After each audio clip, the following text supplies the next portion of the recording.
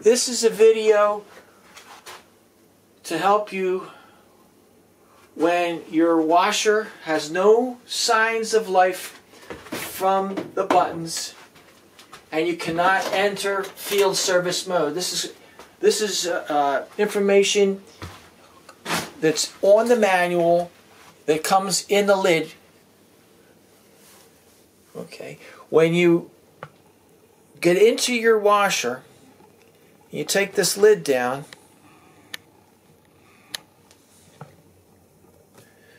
on the front.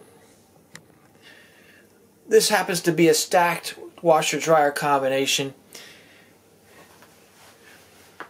but it applies to the washers that do not use the timer switch.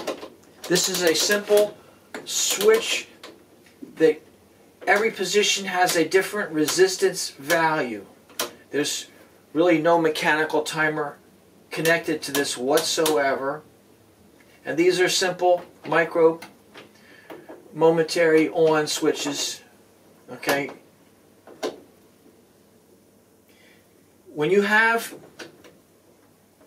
a 12 position switch that inputs only changes in resistance, you have a bit of a computer involved.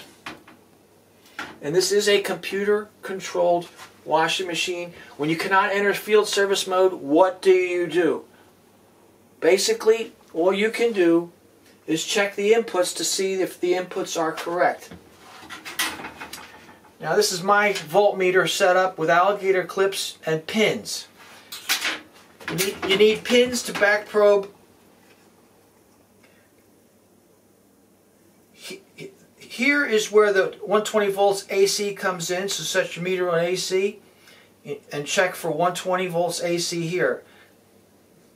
That's power in.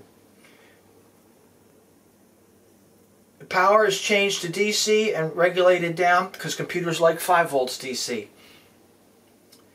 This 3-pin connector is connected to the pressure sensor, which tells the computer how much water is in the drum.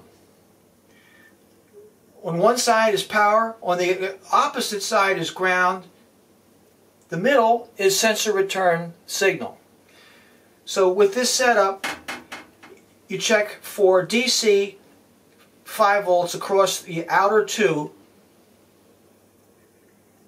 If you have it, it means that you have power.